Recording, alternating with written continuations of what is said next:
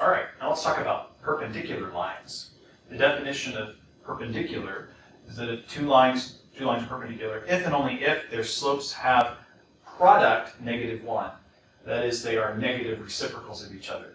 So for example, if the slope of a line, say were m, call it m1, then the slope of a line perpendicular to this line with the slope of m1 would be the following: 1 over m1, but then the opposite. So sometimes we call that the opposite reciprocal. All right, let's do an example with perpendicular lines. Let's find the slope-intercept form of the line passing through a point, -3, 7, perpendicular to a given line, y equals -3/2 x plus 4.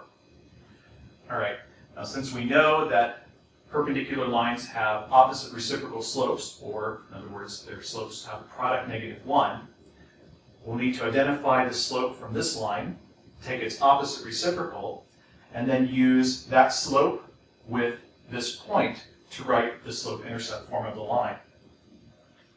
We look at this line, you can see that it is already in slope-intercept form, y equals mx plus b. The slope here is -3/2.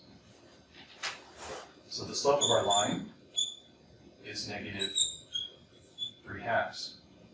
Now the slope of the line perpendicular to this would be the opposite reciprocal. So what is the opposite reciprocal of -3/2? Well, if we take its reciprocal, we'll get -2/3.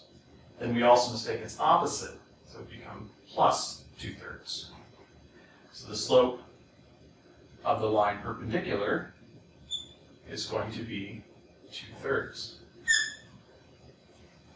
All right, now we have a slope. We want it to go through this point. So again, we'll use the point slope formula, and I'll write it down. So we have y minus y1 equals mx minus x1. And here we have the slope, and then the point x1, y1. Slope, we want 2/3. x1, y1 is going to be, x1 will be -3, and y1 will be 7. Let's plug those in. Y minus 7 equals slope, 2/3, times x minus -3, that would be x plus 3. Right. Now the example here wants us to put this into slope-intercept form, so we'll put this into y equals mx plus b form. First thing to do would be to distribute the 2/3 into the x plus 3. So y minus 7 equals 2/3 x plus 2/3 times 3. Well, 3 times 2 is 6, divided by 3 is 2. All right, and now we need to get the y by itself, so we'll add 7. So we have y equals 2/3 x plus 9.